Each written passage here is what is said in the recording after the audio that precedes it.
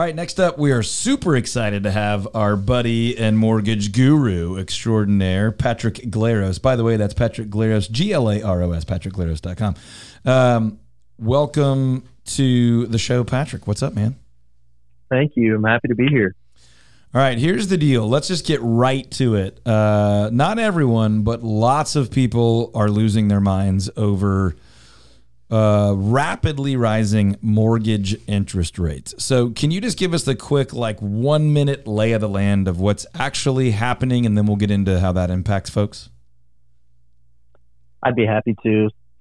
The main things that we're seeing in the market and that people are, kind of hysterical about are that we've seen such a quick increase. In the 2 decades that I've been doing this, I've never seen interest rates rise so quickly in a short period of time. However, we're also coming out of a period where interest rates were at true historic lows. You'll hear historic lows thrown out a lot relatively, but those were the lowest rates that we had ever seen or experienced. And there are a lot of factors that led to those being an anomaly. And so while rates have gone up a lot and quickly, for perspective, I like to zoom out to 2018, 2019, and that's about where we sit right now. Rates were still good then.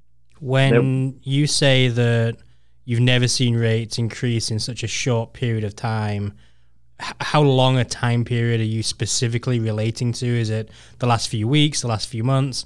And what is that increase, just to make that really clear to folks? Sure. So as far as the increase that we've seen in a lot of different scenarios, we've seen interest rates increase anywhere from 1.5% to 2% from where they were as recent as December or early January. Really, since the year turned over, we have seen those interest rates increase, at a rapid clip, just like we've seen other markets correcting themselves. It's just one of them that gets felt in such a short period of time and such a big movement. So for obviously different interest rates for different people, credit score, price points, all that stuff. But ballpark figure, are we talking 3.5 move to 5.5, or what's kind of, where are we and from what to what? You've just about nailed it. So in general terms, 30-year rates were somewhere in the 3s. And now they're more likely to be in the 5s. Now, that doesn't mean that you can't find circumstances where you can, maybe buy the rate down and still get it into something with a 4. But as a whole, I would say we have made that shift from the 3s into the 5s. Okay. Now, I know you can't tell the future, but generally speaking, I know you follow the markets and you follow the things that sort of indirectly or directly impact mortgage rates. We know that you don't know this, but what does the best information out there say? Are rates going to stay the same, continue to go up? Do we think they might come back down anytime soon? What's the future look like based on the best information we have? I would expect that we end up seeing rates more likely to stay the same or see some increases higher. Now, when I say increases higher, that's it's relative to the costs that are associated with those loans. What are we having to pay in closing costs or points to get to one of these interest rates? And that's part of the thing that's just amplified right now and magnified because rates have gone up so quickly. Lenders are continuing to have to hedge about what they think might be to come. And so if we can establish some sort of even sideways range, then we can see not only rates come down a little bit, but the costs associated with each of those rates start to become a little bit more normal. Okay. Hey, folks, you're listening to Texas Real Estate with Todd Tremonti. We've got Patrick Glaros talking us through what is going on with the current mortgage market with the increase in rates and the impact on home buyers and sellers. We're going to get to that in just 1 second. If you have mortgage questions, Patrick, where can folks get a hold of you to ask about their specific situations? They're always welcome to call us here at the office, and you can reach our office directly at 972-728-3420, or you can visit my website at patrickglaros.com for some general information and some simple ways that you can connect with our team to get some more information. Now, if they go to patrickglaros.com, let's make sure they spell it right. That's Glaros, patrickglaros.com. There's mortgage calculators there and lots of tools, but if someone knows they're ready to rock and roll, can they just go ahead and start that process of getting a mortgage on your website, or do they need to call? They can. Our system will allow them to go directly to the website, patrickglaros.com, click the Apply Now button, and there will be a short form, about 10 or 15 minutes. They can provide all of the information that we would then use to help give them some concrete information and a pathway towards pre-approval. Now, I've been telling people for 20 years that when they work with you or your team, that you guys are the best in the business at educating them through the process. So without taking up a ton of time, just really quickly, can you summarize what I mean by that? What you guys do to help make sure people understand all of their options?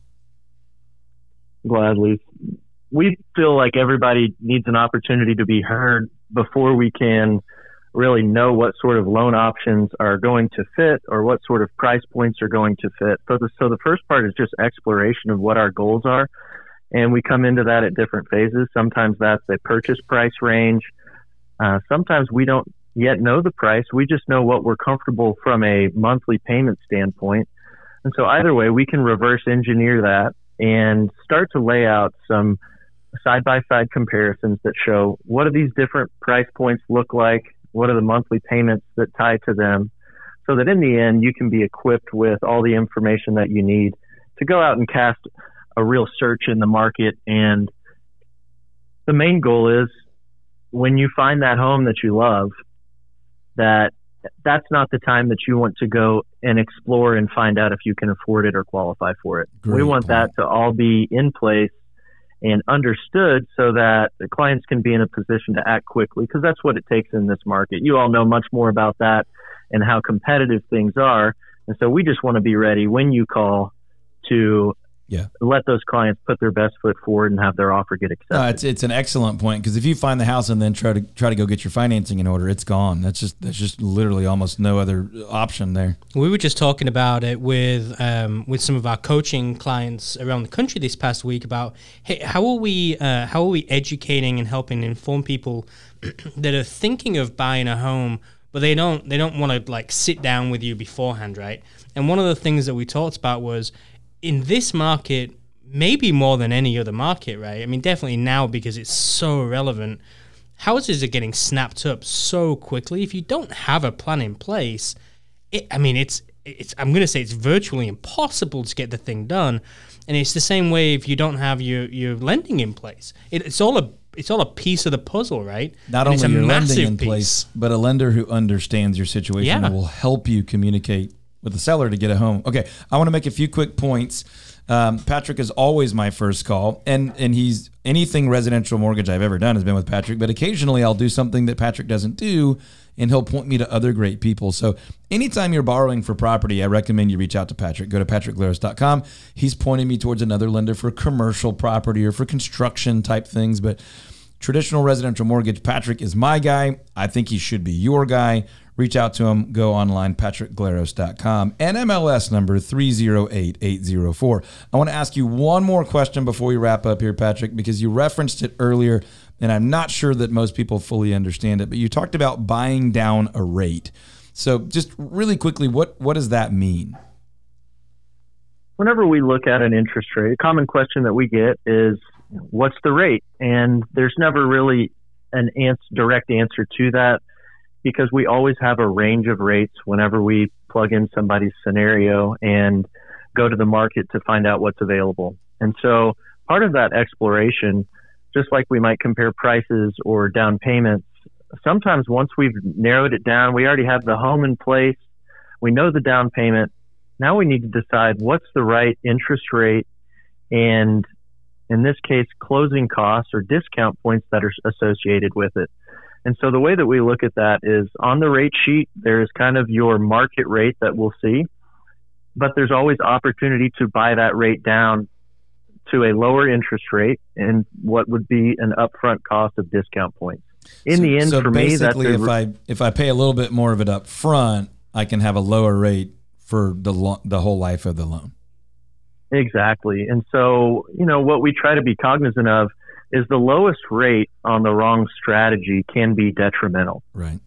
And I'll say that again, the lowest rate on the wrong strategy can be detrimental to our finances if it's not built into the big picture. And so what we have to look at is, if somebody's going to be in their house for, in their mind, 7, 10, 20 years, well, that's going to result in a different loan option that I may recommend, because they're going to have the time to get the benefit of that lower interest rate. And we don't know how long we'll be in the home or in the loan, but we can at least make our best guess or assessment of that so that we can choose accordingly. At the same token, if somebody is not planning on being in a home for very long, it does not make sense usually to pay a lot of upfront points or fees at closing to get a lower interest rate. It's such an important point, cool, and I don't think very many people consider it. We had one more question come in, and then we're going to kill it on time here. Give me 30 seconds to a minute on what impact does the Fed increases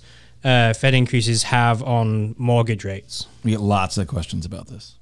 The Fed increases do not directly impact mortgage rates, is the first kind of statement and clarification there. And the distinction is, when the Fed is talking about raising rates, they are moving the federal funds rate, which really determines short-term borrowing costs.